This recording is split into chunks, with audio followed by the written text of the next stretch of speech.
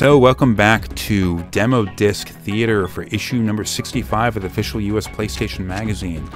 The last episode, we went through the playground with all the demos, but there's so much content on these PS2 demo discs that I always have to split these up. So, the second episode, we're going to look at all of the other things. These episodes tend to be a little bit shorter.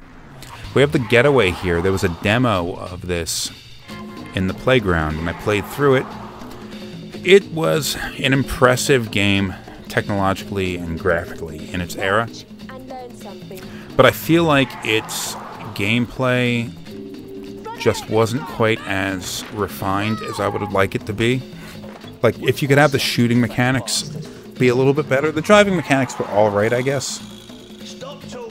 But the shooting mechanics really needed some work. And it sort of seems to be built around like the visual appeal of like the Guy Ritchie movies. That little goofy little British sense of humor and the dirty grittiness. I guess we're in London.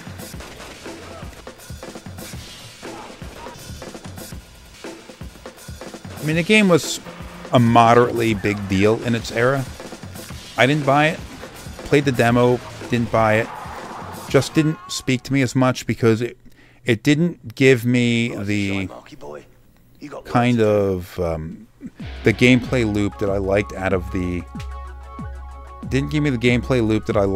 of the Grand Theft Auto series, where you're more or less just a terror machine, just having fun causing all sorts of mayhem. This is a little goofy because we have multiple features for this. Let's just watch this one.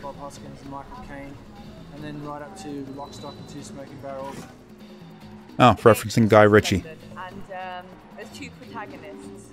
So there's Mark Hammond, who's an ex-gangster, and Frank Carter, who's a copper. And the story begins as Mark wakes up in his apartment, and he hears screams coming from downstairs, and it's his wife.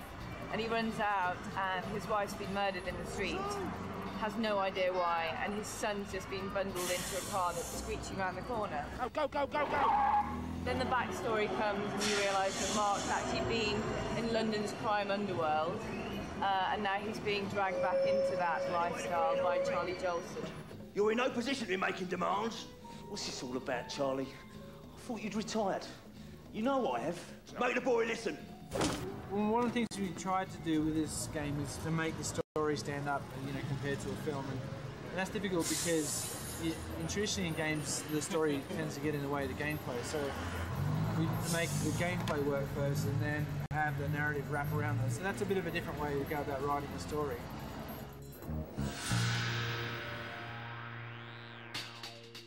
You think that playing as Mark Hammond, saying this guy's going to be a little bit of a dodgy geezer, perhaps not very moralistic. In fact, Mark Hammond plays the game for very moral reasons, to get his son back. Then you go to the other side of the law, and Frank Carter, who you assume is going to be the good guy figure, is a little bit dodgy in his ways, because even though he's playing as the right side of the law, he'll do anything to get his guy, if you like. Charlie Jolson, he would be your arch nemesis. Mark has had links with Charlie in the past. Well, I took a minute and looked it up. Team Soho was a British game development studio that Sony picked up and eventually merged them into London studio, but they started out with the NBA shootout games, which was a little bit strange.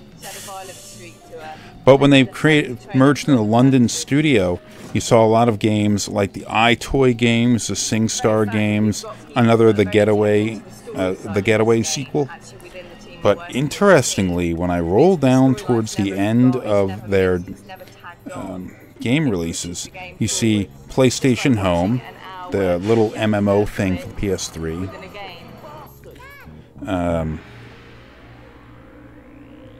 Wonderbook, which is that goofy little iToy or PlayStation 3 iToy game. Blood and Truth and PlayStation VR Worlds, which make total sense considering the sort of like British gangster setting of those games. And there was another game called Erica that released that I never heard of. Interactive film. I don't know what that is. PS4 game, but the studio was closed.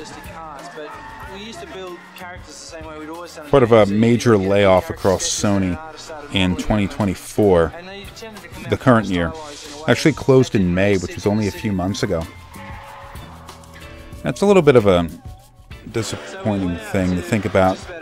A studio that existed for 20-some years didn't have a lot of like really important releases to them, but you know, it's always sad when you like people must have gotten laid off. And like Blood and Truth was apparently a very good game, and VR Worlds, I thought that was a great tech demo for VR.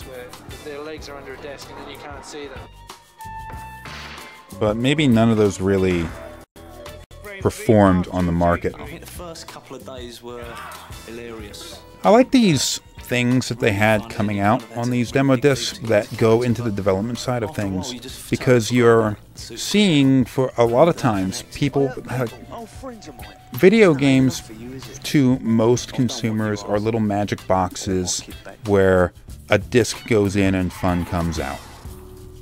And you don't really get much in the way of a perspective on how anything is done behind the scenes. So seeing this kind of stuff is really fascinating, especially if you don't know anything about game development. But seeing this motion capture stuff, especially in an era where motion capture was much less popular or refined, where they have like these motion capture things where they're doing the motion capture performance, and the actors are doing like the voice lines and all that at the same time. It's something you see more now than you would back then. And I see they don't have motion capture on the face during these animations like you would nowadays. But you know, early 2000s. It seems like they might be doing the voiceover at the same time as the motion capture. That's interesting.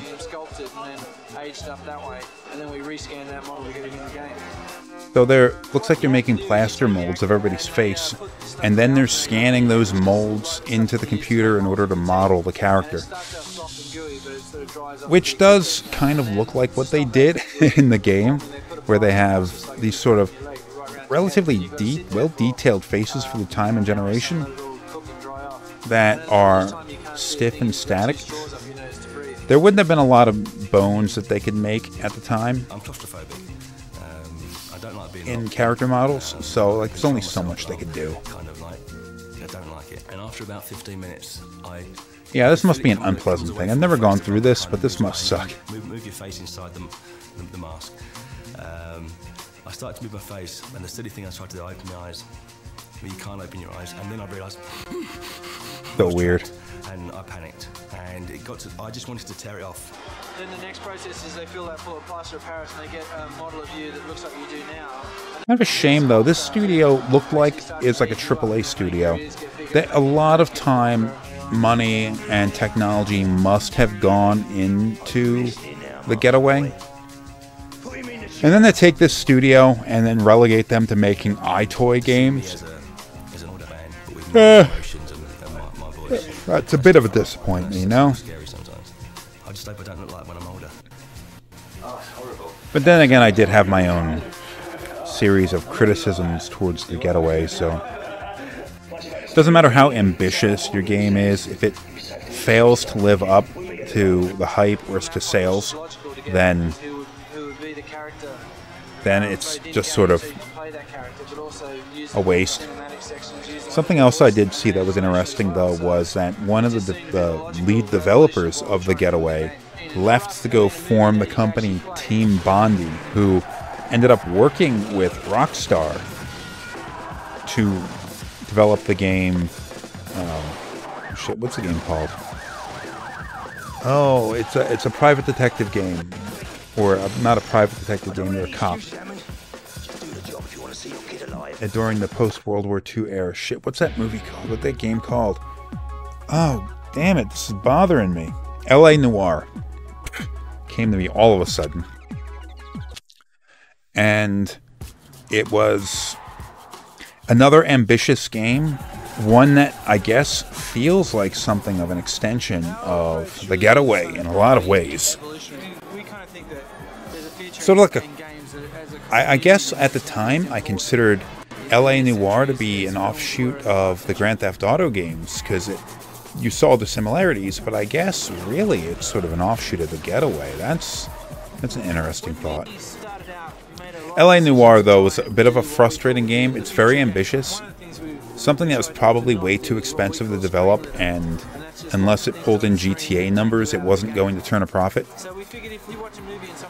Or not a significant profit, which is unfortunate because it did have a lot going for it, but I had some frustrations with it, where it had this large open world recreation of Los Angeles in 1940s. Now, I'd never been to Los Angeles in the 1940s, so I can't say how accurate it was, but it certainly felt like a real modeling of the environment. But it had a very mission-based structure where it would move from chapter to chapter and didn't give you any feeling that you needed to explore the world. It would direct you on a map to where your mission started. It would start off, you'd have like a briefing, and then you'd drive to the crime scene. And you'd drive to different witnesses and then back to the police station in order to interrogate.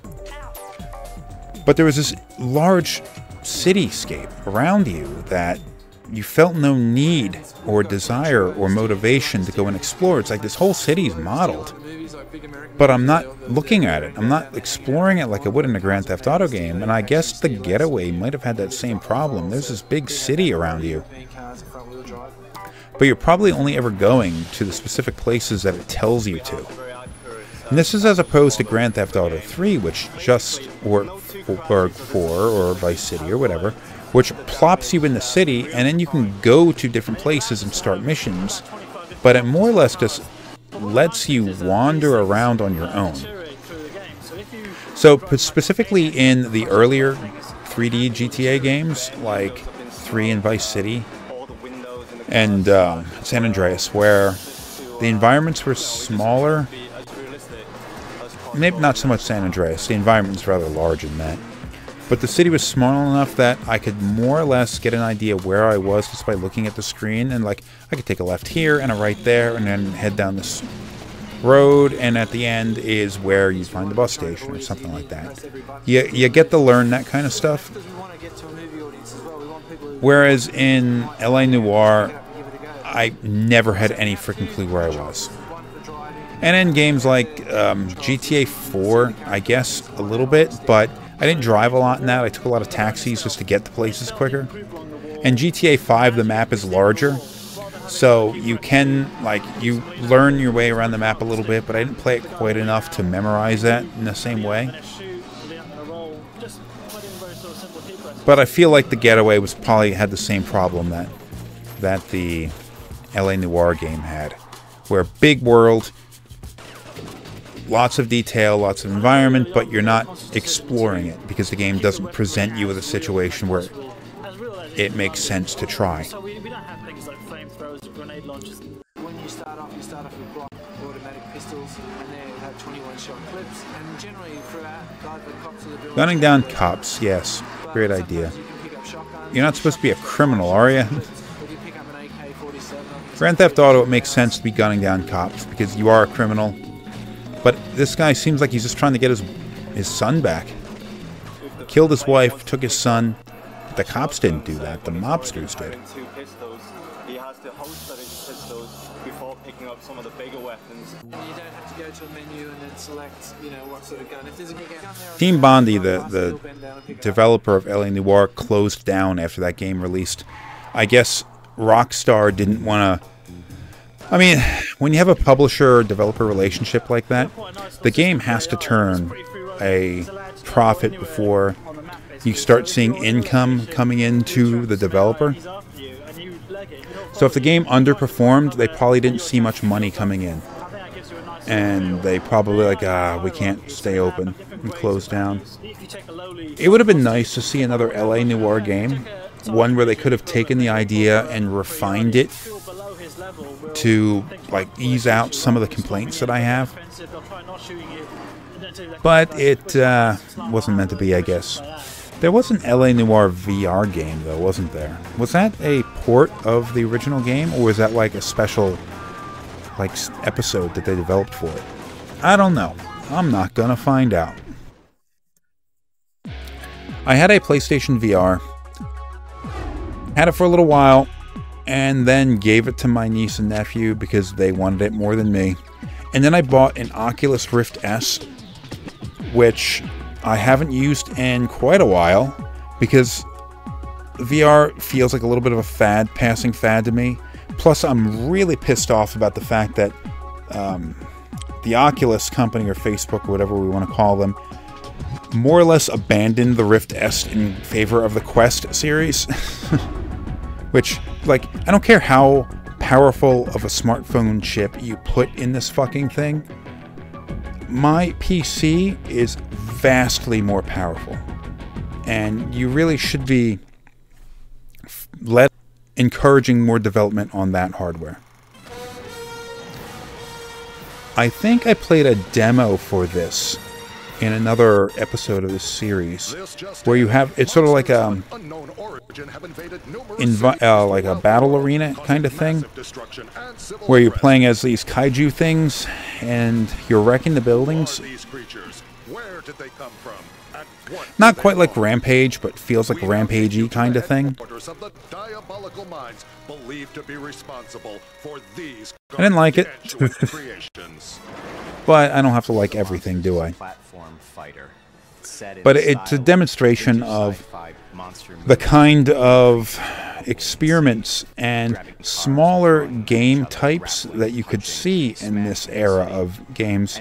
It happened in the PlayStation 1, where there was this big explosion of experimentation in games, because the game development had not yet exploded in terms of cost.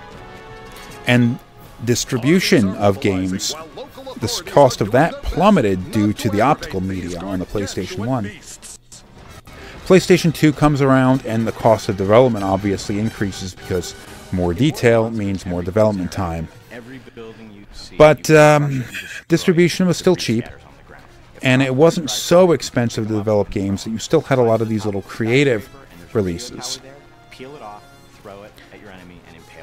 So you saw weird little games like this that, like, the developers of this were probably thinking, if we sell 100,000 units, then we'll break even and we'll be happy. I don't know if it would have sold that many, but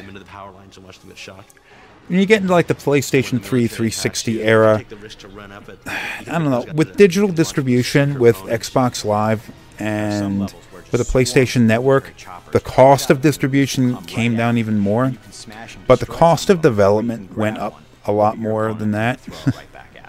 And you could have smaller games like Flow or whatever that were niche titles that didn't necessarily have, or Journey. Journey is a great example, where it was probably not enormous in terms of development cost, but Sony itself doesn't seem to be that interested in smaller releases anymore. They want everything to be these big, grand, epic games like The Last of Us Part 2, God of War Ragnarok, Spider-Man. These big, expensive AAA experiences instead of these smaller, more niche things that wouldn't cost a lot to develop. Because Sony wants those big tentpole titles. And even if you think they have enough development studios to put some of them on these smaller titles, they tend not to do that. So, I don't know, it feels like Sony has sort of lost its way, and they are producing these tentpole games. Like the last God of War, last couple of God of Wars, big, influential, well-beloved games. Last of Us 2 had a more of a mixed reaction, but it definitely sold a lot. Spider-Man 2, holy shit, that sold like crazy. tentpole titles, I'm sure it's working out for Sony, but it does feel like we lost something without these little titles. I'm assuming this was a Sony developed game. I don't remember, but probably. Or at least like a second party game, like Sony didn't own the studio that developed it, but they funded the development. Sort of like they funded Helldivers and Helldivers 2. They don't own the studio that made it, but they're the publishers. So they funded development of it, and they're pulling in probably most of the profits from it. When we started off designing War of the Monsters, we wanted to make the game very pick up and play, very mass market. So you get stuff like this that I'm not necessarily going to like, but I'm sure there's an audience for it. And if that audience wants to play something like this, hey, it's there for them. Simple light attack button, heavy attack button, and it probably took like a year to develop, and opposed to like a modern AAA game, which will take a bare minimum, like a bare rushed minimum of 2 years, more like 3, 4, 5, 6, 7. Goddamn, the next Dragon Age game has been in development for a decade, 10 freaking years, and it's not an exaggeration, 10 years. So it's like the development times for these AAA games is out of control, and that seems to be what these big studios want to just push a lot. I guess maybe I'm overgeneralizing a little bit too much, because I mean, I just mentioned Helldivers 2. Definitely not a AAA game, and definitely an enormous success for Sony. But it does definitely feel like they're pushing too hard into the AAA space, and the AAA space is just too expensive nowadays. Too long of a time to market. I'm not even talking about this game, I'm talking about other things, so maybe I should get on topic, but this video is going on for way too long.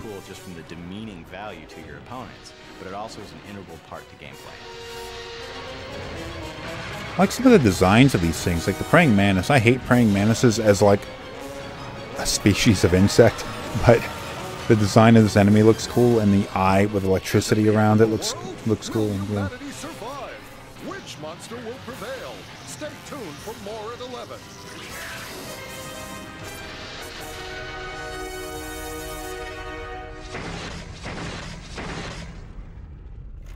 Okay. Red Faction 2. Red Faction. One of the, it kind of broke the mold in a little way, because it wasn't like a GoldenEye or Doom or anything like that. It was kind of its own thing in terms of first-person shooters. I guess maybe it took off after Half-Life a little bit more. But it had a gimmick to it, that it had its own story about like oppression and class warfare and all that kind of stuff. But the big deal about Red Faction was its environmental destruction mechanic. And it's bare bones or simplistic by modern day standards. But it served as more than a gimmick, in that parts of the game like really were vital, that you had to like blow holes in the wall, or it opened up new opportunities for level progression or strategies to moving around.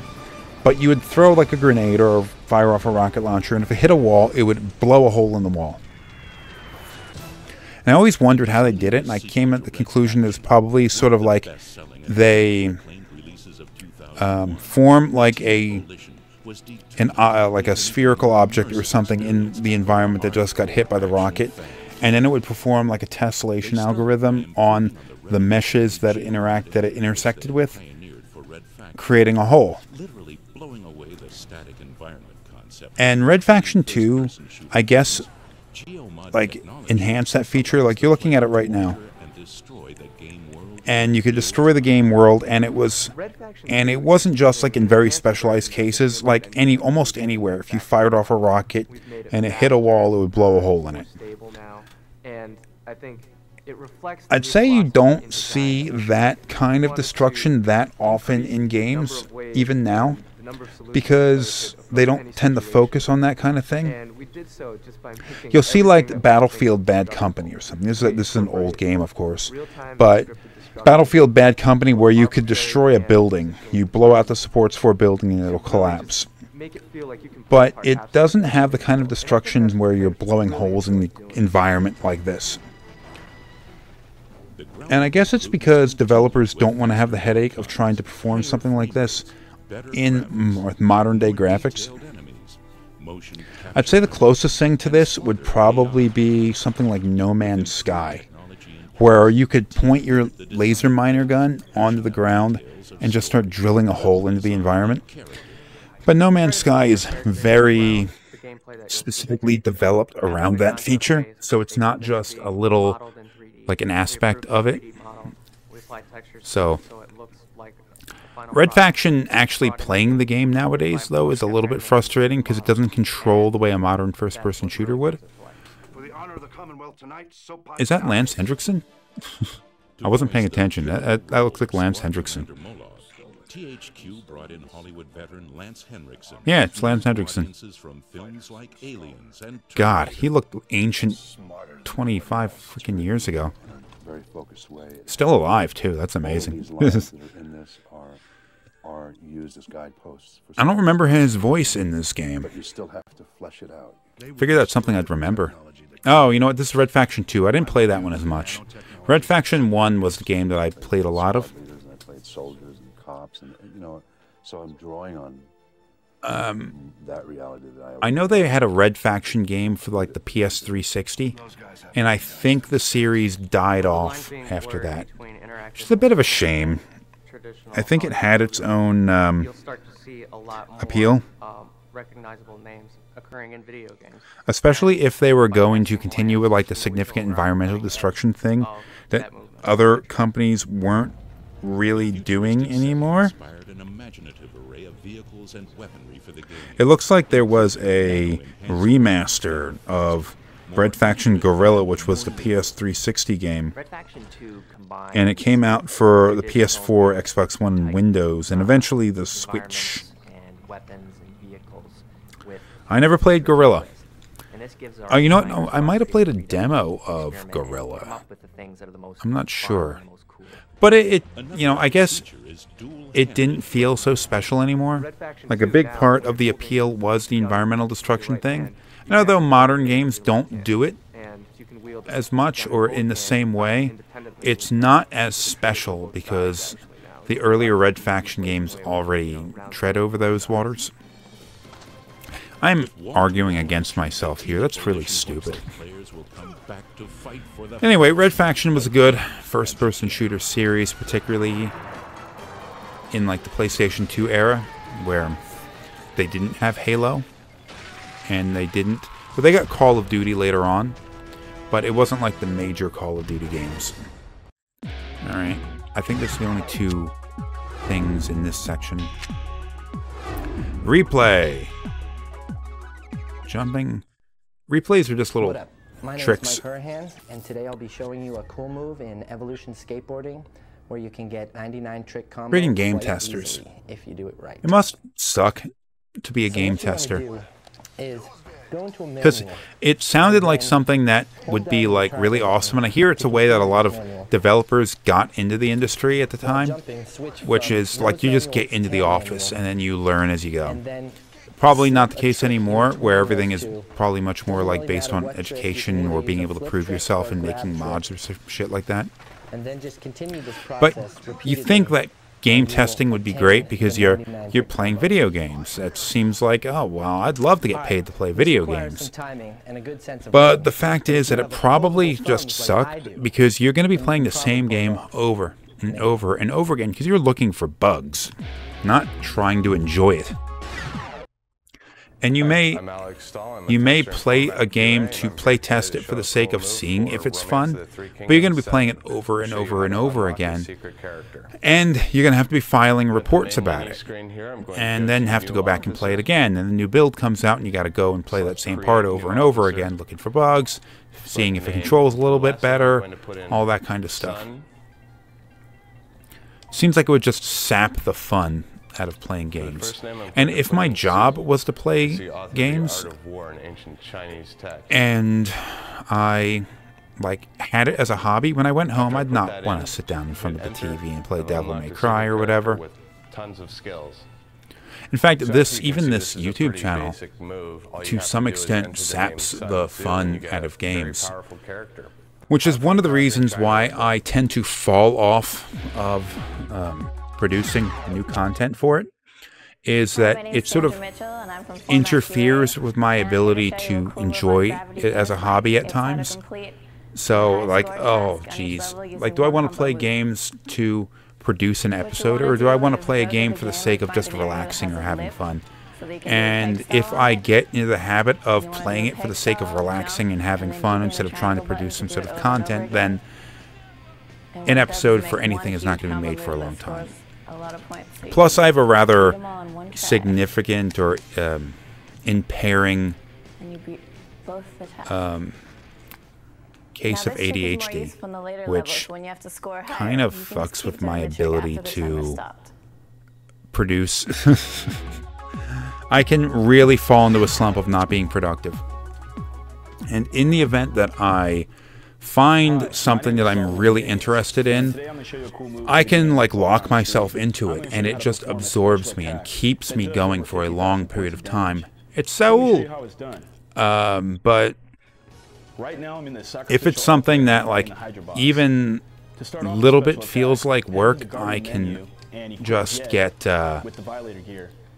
just have a real hard time staying on it.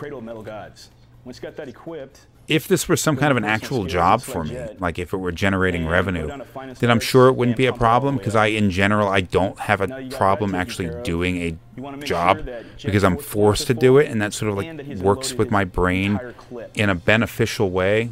Like, you give me a deadline to do something, I'm gonna fucking do it, because my brain will latch on to it, and my specific neuroatypical brain will actually work to my advantage and allow me to focus on that and really just overachieve in a lot of ways.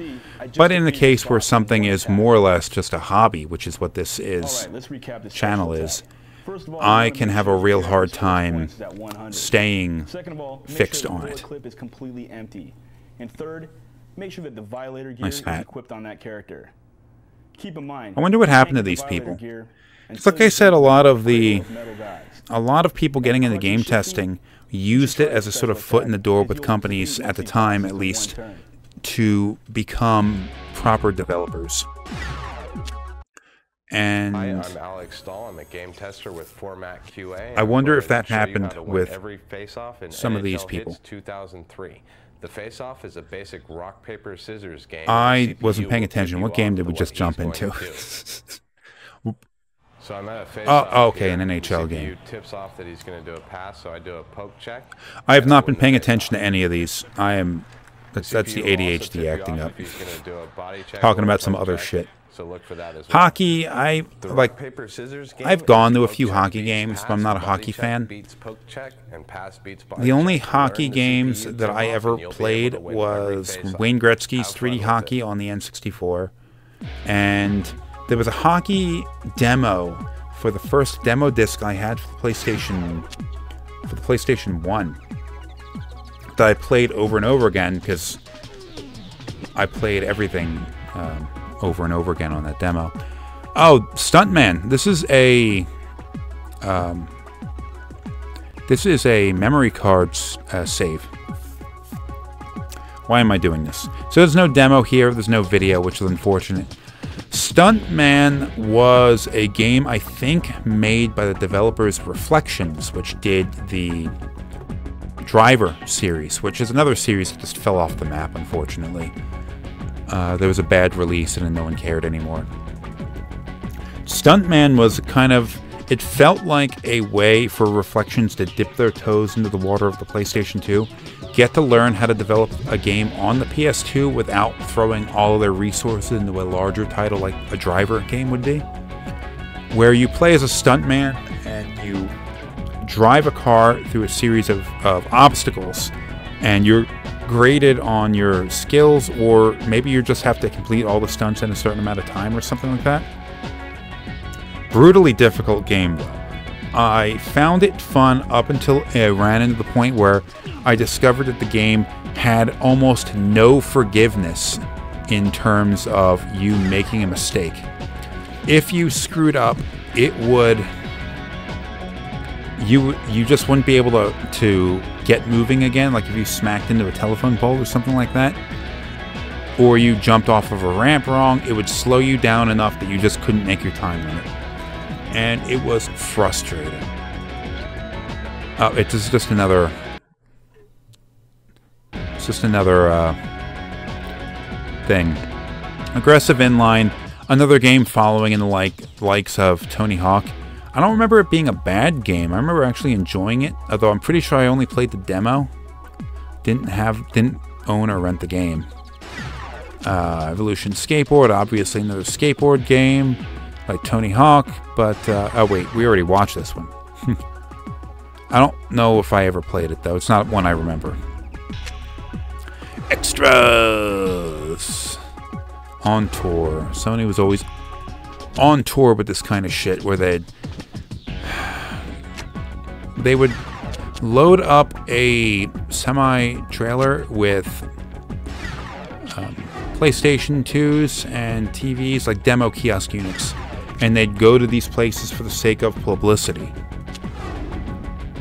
showing off their new games. Oh man, the old PlayStation.com website. What's that look like now? Doesn't look anything like this. Bagel Bites Extreme? What? What are the details to this? Big screen TV and PlayStation 2, or a snowboard lesson. I don't snowboard, so I would have taken the PS2 and the TV. Although I don't have didn't have when I was a kid, I didn't have any rooms large enough to have what they called a big screen TV at the time, which would have been a projection TV. Wouldn't have had anywhere to put it. Extreme Sports Stars. So much popularity in extreme sports, or like the X Games kinds of things at the time. Although I failed to see how these were extreme in comparison to a lot of other sports, like football or boxing. I mean, they were certainly more niche. There's a lot of popularity, like exploding popularity of like X Games and stuff like that. And I'm sure the Tony Hawk game had no small part in doing that. Oh, there's Tony Hawk. It's the one trick I worked on the longest that I couldn't do. Yet it's just the popularity of this concept of a game dropped off significantly in the PlayStation 3 360 era. I mean, it was so much saturation in the market. There were so many Tony Hawk games. There's so many like aggressive inlines and all these other kinds of things that I guess people got tired of it, and perhaps the popularity of extreme sports sort of waned as well. Definitely fueled by like Gen X and millennials, which I guess Gen Z doesn't really have as much of an interest in this kind of thing. Yeah, Aggressive Inline did seem like it was a good game. I should try to find the demo of that and play it for this series. They come up with in the game, you know, and the other characters. We got snowed in North Carolina one time, and I seriously played for 2 days straight. Remember, I had friends that were really into like skateboarding and would talk to me like about their they'd show me these videos of skateboarders and all this kind of stuff, and I look at it, it's like, yeah, that's impressive. Like he did a kickflip into a grind or something like that, and I can recognize it as being like an impressive feat athletically, but I just didn't have the interest to know who any of these people were. Like, I remember there was this, I only remember like a couple of names, like Tony Hawk, obviously, because that's the name everybody remembers. But like there was this guy named Just in Case, so his first name was Justin, his last name was Case. I don't know a damn thing about this guy other than his name, because that's such an unusual name. Reminds me of this guy I knew in high school named Chris Pease, Christopher Pease, Crispies. Crispies! Oh, I'm fucking making fun of a guy that I actually knew on the internet. That's fucked up. I'm a terrible human being. I really am. I've been injured quite a bit. I kind of sacrifice pain for the pleasure. Knock my teeth out. I've wandered off topic again. What am I talking about? I'm talking about Chris Pease when I'm supposed to be talking about Just in Case. Just in Case. That's awesome. I wish I had a name like that. Oh fuck, I made up my own name. I made up my own name for the sake of this YouTube channel, and I didn't choose something like Just in Case. Oh man. I should have done something. I should have gone and made it some kind of a pun. MLG, Mega Lazy Gamer. I didn't realize at the time. There were two things that I didn't realize when I made that name up. One, that there was another YouTube personality who had started a little bit before me and became way more popular, called Lazy Game Reviews. And the word lazy and the word game in there kind of makes it feel like I'm ripping them off, although that wasn't the case. It's different enough, but whatever. But also MLG is an initialism for Major League Gaming, which is something that I didn't know at the time. I didn't realize that until like 5 or 6 years after I started this channel. I had a guy working for me who was a professional gamer. He didn't work for me as a professional gamer. It's something he did on the side. He was one of my employees in my real life job, and he would occasionally talk about, like, he would do Call of Duty or something like that. And then one day he just referred to it as like, yeah, like, it's for my MLG stuff. And I'm like, your what? And it didn't occur to me that that's what he was talking about. A lot of people involved in this. It didn't occur to me until that moment that MLG was an initialism for Major League Gaming. And I had heard the term Major League Gaming before, just it didn't click to me. So I did not intend for either the association with Major League Gaming or the or to rip off Lazy Game Reviews. That just wasn't my intention, just the way it worked out. Fuck, 42.5 minutes to get through all the extra features on this.